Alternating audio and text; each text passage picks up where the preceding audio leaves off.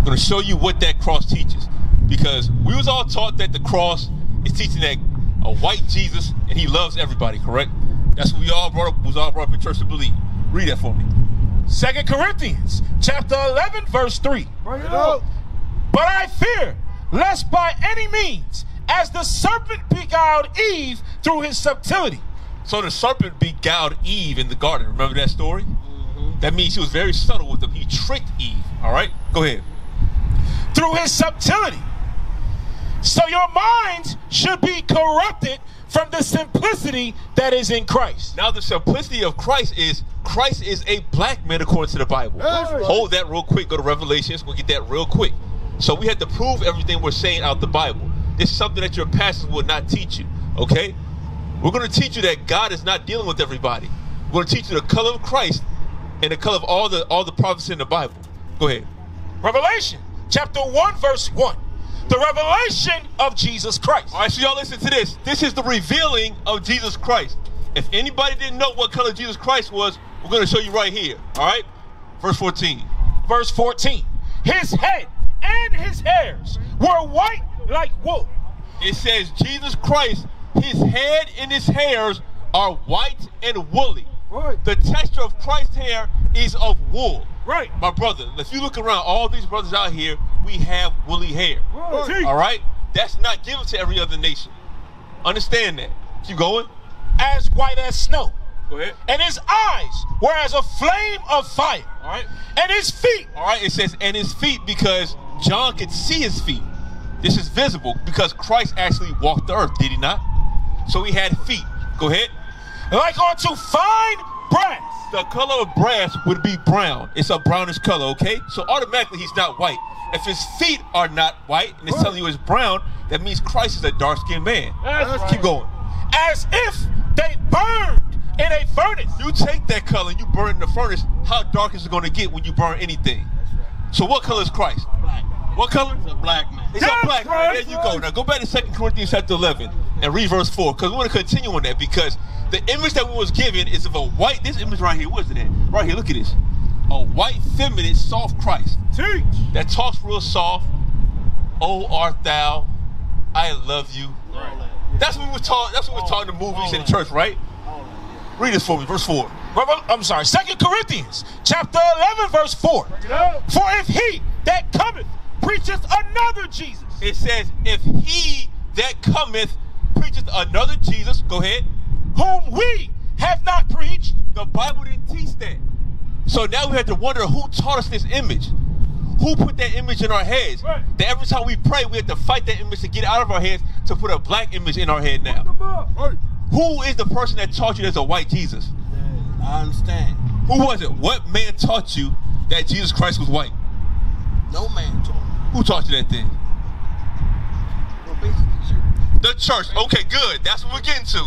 The Christian church is the people that taught us that Christ was a white man. Right. But when we look in the Bible, what we just read, that he's a black man. Go to verse 15, Revelation 1:15. Now, all right, so we also said that they also preach a feminine Jesus Christ, a soft-spoken Jesus Christ, right? Read this, verse 15. Revelation chapter 1 verse 15. And his feet like unto fine brass, as if they burned in a furnace. Keep going. And his voice. And his what? His voice as the sound of many waters. It said Christ's voice was the sound of many waters. Right. Christ was not a soft man. Right. He didn't speak real low. He spoke with authority. Right. He spoke bold, loud, Right. so everybody could hear him. Right. Because remember, Christ was preaching to the masses, so everybody had to hear him. So there's no such thing as a man shouldn't be a soft-spoken man. See. We're out here roaring like lions because we follow in our footsteps of Christ. Right. That's what we do, okay? They try to tell you, we don't like the men to be loud. We got to be real soft. Christ didn't say that. Christ told us to come out here and preach to our people. Give me Isaiah 58:1. All right? We follow in the image of our Savior, Jesus Christ. All right? What you got? You got to go somewhere? Yeah. I'm running the store and doing just. Oh, give me that real quick. You get the store real quick. Get the law on that real quick. All right? This is the Sabbath day, okay? The Sabbath day is what? You know about the Sabbath day? The Sabbath? Okay, all right. Real quick. The Sabbath day is the seventh day of the week, which is Saturday. This is God's holy day. There's certain things we cannot do on the Sabbath day that we can do on every other day. Get that for me. Exodus chapter 20 verse 8. Remember the Sabbath day to keep it holy. All right, so God says to keep this day holy, which is the 7th day. All right, go ahead. 6 days shalt thou labor and do all thy work. But the 7th day is the Sabbath of the Lord thy God. In it thou shalt not do any work, thou, nor thy son, nor thy daughter, thy manservant, nor thy maidservant. Buying and selling. All right, so on this day, we're not allowed to do any work, okay? So, was it Sunday through Friday, you can work, do everything you need to do, but on the Sabbath day, you cannot do. I'm going to get you this law real quick before you go in that store. Hopefully, don't go in that store. Nehemiah, chapter 10, verse 31. And if the people of the land bring ware or any victuals on the Sabbath day to sell. So it's saying if anybody opens a store on the Sabbath day to sell you something, that we would not buy you, meaning us, the Israelites, shall not what? We would not buy it of them on the Sabbath. Because we're not supposed to buy on the Sabbath day. This is the day that God said we are to rest. We're not supposed to be buying, selling, cooking, cleaning, or working on the Sabbath day. We're supposed to be out here teaching the people and coming together and congregating to learn about God's laws. Learn about our heritage. Yeah, man, what you got going on today? What you got going on today? Basketball. All right, come over. Let me show you something about basketball. All right, basketball is nothing but a distraction. I'm going to be honest with you, bro. Because basketball is not doing nothing for the state of our people. Not a damn thing. I'm going to be honest with you. A lot of us used to play basketball. But what is it going to get you? Are you going to make a career out of it? So you just play for fun. At least you just play for fun. But today is the Lord's Sabbath day. I'm going to show you something. Give me that in what you got? Get it real quick. I'm going to show you something. Deuteronomy chapter 14, verse 2. For thou art an holy people unto the Lord thy God. My brother, God says that you're a holy people because according to the Bible, God does not feel that all nations are equal. He didn't make all nations equal. God made the so-called blacks, Hispanics, and Native Americans above all people. That's right. That's in the Bible, all right? We got to come back to the laws of God. That's the only thing that's going to bring us back to the top. Playing basketball, shopping on the Sabbath day, doing whatever the hell you want to do is not going to bring us back. It's going to keep us at the bottom, all right? Let's make it plain. Go to Proverbs chapter 3, verse 5, all right? Because a lot of us like to think what we do matters. What we want to do matters. The Bible doesn't think that. The Bible isn't about feelings. It isn't about what we think we should do. Read that. Proverbs chapter 3, verse 5. Trust in the Lord with all thine heart. All right, so remember, it says trust in the Lord with all thine heart. And a lot of us like to say we love God. We go to church on Sundays. We pay tithes. We give the offerings. We play the tambourine. We say God's the head. He's the pilot, right? That's what we say. Read that again. Trust in the Lord with all thine heart. All right, so in order to say that you love God, you have to put your trust in him. But what does trust entail? Go ahead. And lean not unto thine own understanding. In order to trust in God, that means you have to put your feelings aside. Right. You can't lean upon what you think is right. Like, for example, a lot of us might think it's okay to have sex with multiple women. A lot of us might think it's okay to steal from somebody to provide for your family. That's what we might think. But what does God say? Give me Leviticus. No, finish that up real quick. Then go to Leviticus. Trust in the Lord with all thine heart, and lean not unto thine own understanding. Go ahead. In all thy ways. It says, in all thy ways. Acknowledge him, and he shall direct thy path. Now that's how you can say the Lord is your pilot. That's how you say that, because if he's directed, he's the one that's leading you. Right. And what is he leading you with? The words of God. Right. So what you think should line up with the words of God. Leviticus 19:17. I'm going to give you a perfect example real quick. Quick example of how a lot of us might think we're doing the right thing. Okay? Leviticus chapter 19, verse 17. Thou shalt not hate thy brother in thine heart. All right? It says, do not hate your brother in your heart. Go ahead. Thou shalt in any wise rebuke thy neighbor and not suffer sin upon him. Thou shalt not avenge nor bear any grudge against the children of thy people. Because a lot of us in our minds, we think if somebody wants to do something to us, to harm us or to harm one of our family members, the first thing we think is, let me go get him back. Hey, shalom, says Mosiah Christ. Come on, real quick. I'm going to show you something. I'm going to show you something. Do you go to church? Good. All praises. Now, let me ask you this. On this sign right here, you probably can't see it, but what would your father be? Would he be a so-called African-American, so-called West Indian, Jamaican, Haitian, Puerto Rican? What would your father be, his nationality? His nationality would be African-American. African-American, good, good. So, according to the Bible, African-American is not found in there. God says you are from the tribe of Judah. There you go, so you know that, good. These names like African-American and Haitians, Jamaicans, West Indians, Puerto Ricans, Indians, these are names given to us by our oppressors. Right. Yeah. The slave owners. Slave owners. Deuteronomy 28. Let's get to it. Deuteronomy 28. We'll get right to it. So you do understand we do have oppressors in this land. Yeah. And when I say we, who am I talking about when I say we? When I say we have oppressors, who am I talking about? Us as a people, us as black people. There you go, sis. All praises. All right? I'm going to show you something real quick. Let me hold that Deuteronomy 7 and 6 real quick. Then we'll go right back to it. I'm going to show you in the Bible that according to what they teach in the Bible in church, they say that God is dealing with everybody, that God thinks all nations are on the same level, that he loves everybody, right? That's what we're taught. I'm going to show you what the Bible says. Deuteronomy chapter 7 verse 6. For thou art an holy people unto the Lord thy God. God says that the Israelites are a holy people unto him. All right, go ahead. The Lord thy God hath chosen thee to be a special people unto himself. God said the Israelites are a special people to himself. There's 18 nations listed in the Bible. All right? But God says out of all 18 nations, there's one nation that he says holy to him. That's special to him. That's the Israelites. Go ahead. Above. It says these people are above all people that are upon the face of the earth. God says you are above all the other people on this earth. There's no such thing as equality on this earth. Go to Deuteronomy 20. I'm going to show you now. We're going to get to what you said. We do have oppressors as black people.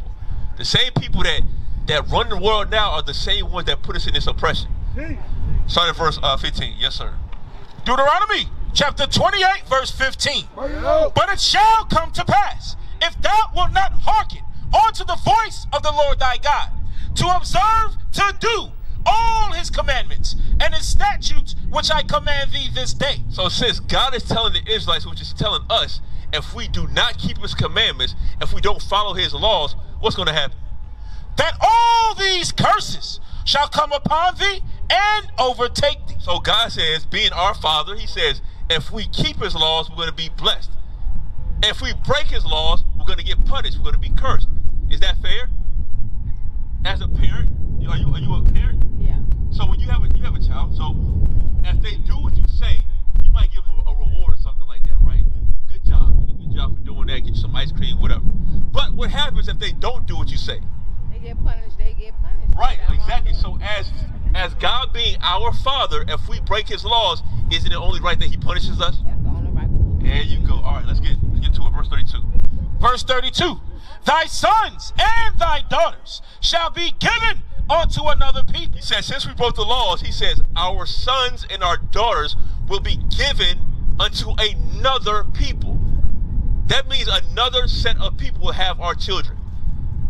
When did that happen to us? When was our people physically taken from us, our children taken from us, and given to another people?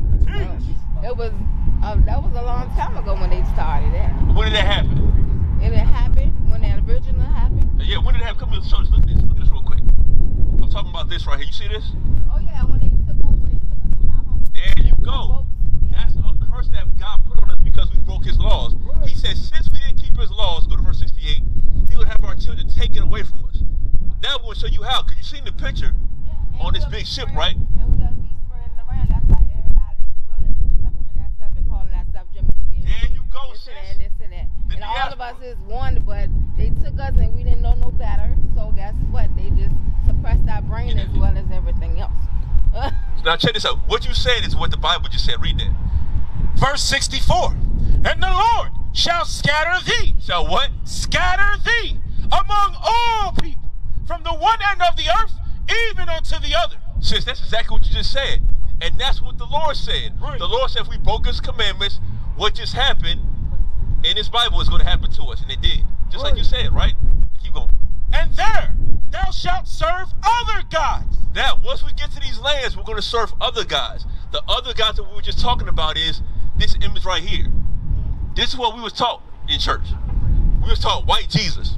Yeah. Now, is Jesus white? Is Jesus white? So, according to other people, but not according to me. I mean, I myself am trying to convince, but not convinced, but it's people that go to church on Sundays and they call themselves Christians, and I'm trying to talk to them and let them know that what you're going and just sit down and preach to believe at the church is not the right thing. So, sis, when you gonna wake up? So you say you don't believe that Christ is white, right? I don't. What color do you think he is? Black. Do you know that? I know that. We're gonna read it for you. Because you said we were scattered and it matched up with the Bible. You're saying he's black. We'll see if that matches up with the Bible. Verse 14. Revelation chapter 1 verse 14. His head and his hairs were white like wool. So Christ had woolly hair, just like the hair I bet you got on your head right now, right? Woolly hair just like you. Go ahead. As white as snow. And his eyes were as a flame of fire. And his feet. Go ahead. Like unto fine brass. Brass is what color? Brown. There you go. As if they burned in a furnace. You take that brass and you burn it, it's going to be very dark. So, sis, you're correct again. So now you know for sure that Christ is a black man according to the Bible. That's right. Back to Deuteronomy 28. So we're going to continue with these curses to show you who we are. Go ahead. Deuteronomy chapter 28 verse 64. And the Lord shall scatter thee. Verse 68. Verse 68. And the Lord shall bring thee into Egypt again. All right, so he's going to take us back into Egypt. Give me the precept for that. All right, so remember, when the Israelites were taken out of Egypt under captivity, they was taken into the wilderness, right? They walked into the wilderness, right? Keep going. Exodus chapter 20 verse 2. I am the Lord thy God, which have brought thee out of the land of Egypt, right, out of the house of bondage. So the word Egypt in the Bible is synonymous with bondage. So anytime we think about Egypt, it's a horrible place for us because we serve slavery there. Right. Back to 68. Verse 68, I'm sorry, Deuteronomy chapter 28 verse 68. And the Lord shall bring thee into Egypt again. Now remember, God says he's going to bring us into Egypt. Now what does Egypt mean? Bondage, slavery. So God is going to bring us into slavery with ships. With what? With ships. Now remember, sis, that's what we just showed you. This is biblical history. This is stuff that's found in the Bible that you haven't been taught in church. That's why when you say you don't go to church, I said, good. Because you're not learning nothing in it. No way. Well, I have gone there, and what I know now is not what was told sitting there and listening to a preacher on the pulpit. Right. What you learn is the church is a lie. Yes. They teach you nothing but lies and heresies. That's his job to tell us, and he's another form of slave owners to me. There you go. Exactly. They was taught by the slave owners. Yeah. Keep going. With ships, by the way whereof I spake unto thee, thou shalt see it no more again. And there ye shall be. It says we shall not see our homeland again. And it says there, the place where we get off these ships. What's going to happen? Ye shall be sold. He said we're going to be sold. Remember the auction blocks. Right in Shockoe Bottom in Richmond, the auction blocks are there where our people were sold. Richmond was the second biggest slave hub in the United States of America. I don't think you heard what I said. Richmond was the second biggest hub. Yeah, so you know this is real. So this Bible is prophecy, and it prophesied our slavery, and it happened just like that. What I can't understand is if the Bible is written for over 1,000 years, okay, and what is going on now is already written. So I don't understand how us as black people can continue to go to church if you know the Bible. Why I don't understand it. That's Even the question if we have teach too. You one thing, why are you still not go back to understanding? real quick. Go to 2 Corinthians 11 verse 4. Read that again real quick. Let the brother come up and finish it up. I'm gonna show you why a lot of our people are messed up right now because we was all taught that lie. When you was taught a lie for so long, you believe it. Right. If you was brought up thinking that the sky was green, if you was taught that for 30 years, and then somebody came on and showed you that it wasn't green, you might not have believed it right away. You might say, no, I don't believe you. My mama told me the sky was green, so it's green. My grandmama told me the sky was green. Read that. 2 Corinthians chapter 11 verse 4. For if he that cometh preacheth another Jesus, whom we have not preached. So the white man taught all of us Christianity. He taught us that this white Christ. He taught us about keeping Thanksgiving, Christmas, all these holidays that we're not supposed to keep. He taught us that, so a lot of us are indoctrinated with us and with this thing. All right, keep going. Or if ye receive another spirit. That's another spirit. So with this image of that white Jesus comes a spirit of all these wicked things that are against the Bible. Right. All right, finish it up. Which ye have not received, or another gospel, which ye have not accepted, ye might well bear with him. All right, so that's what the Bible teaches. It teaches against Christianity. What is a nation?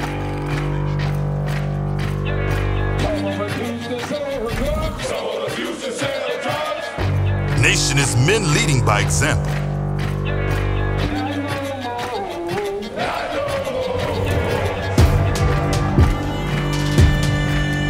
Nation is family.